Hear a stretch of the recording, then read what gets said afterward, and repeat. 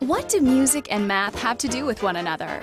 One is numbers and counting, and the other is artsy and creative, right? Well, not really. Music is actually based in math. Think about it. Songs with verses and a chorus are patterns. Dances are patterns too.